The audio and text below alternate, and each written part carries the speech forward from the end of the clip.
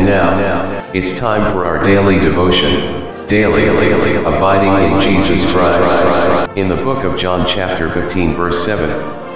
If ye abide in me, and my words abide in you, ye shall ask what ye will, and it shall be done unto you. So we invite you to spend a little moment as we bring you today's daily abiding in Jesus Christ, a daily devotional ministry project of Cristuto Genobaga from passages taken from the Holy Scriptures with quotations from the Spirit of Prophecy by EllenG White. Daily abiding in Jesus Christ.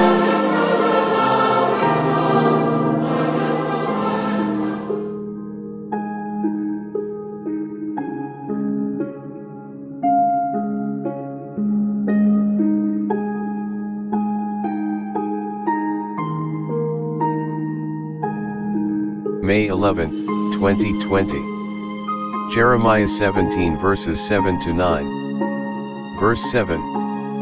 Blessed is the man that trusteth in the Lord, and whose hope the Lord is. 8. For he shall be as a tree planted by the waters, and that spreadeth out her roots by the river, and shall not see when heat cometh, but her leaf shall be green, and shall not be careful in the year of drought, neither shall cease from yielding fruit. 9. The heart is deceitful above all things, and desperately wicked, who can know it? Quotations from the Spirit of Prophecy. No man can of himself understand his errors.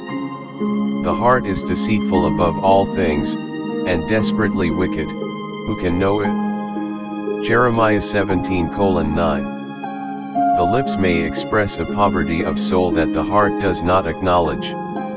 While speaking to God of poverty of spirit, the heart may be swelling with the conceit of its own superior humility and exalted righteousness.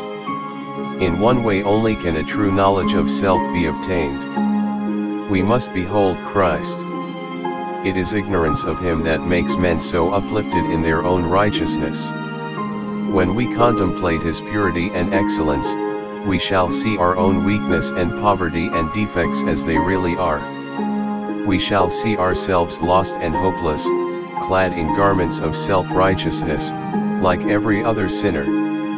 We shall see that if we are ever saved, it will not be through our own goodness, but through God's infinite grace.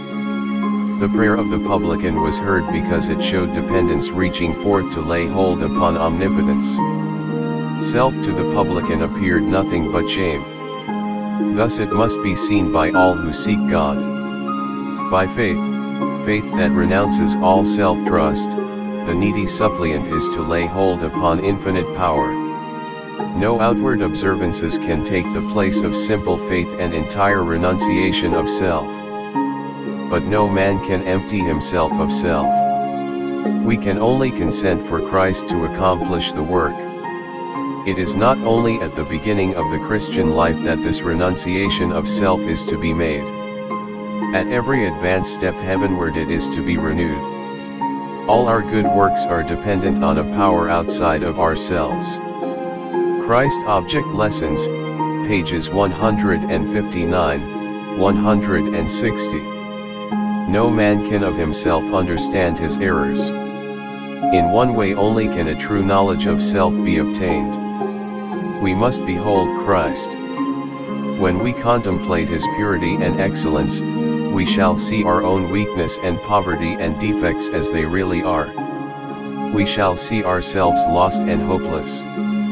We shall see that if we are ever saved, it will not be through our own goodness, but through God's infinite grace. By EllenG White, Christ Object Lessons, page 159.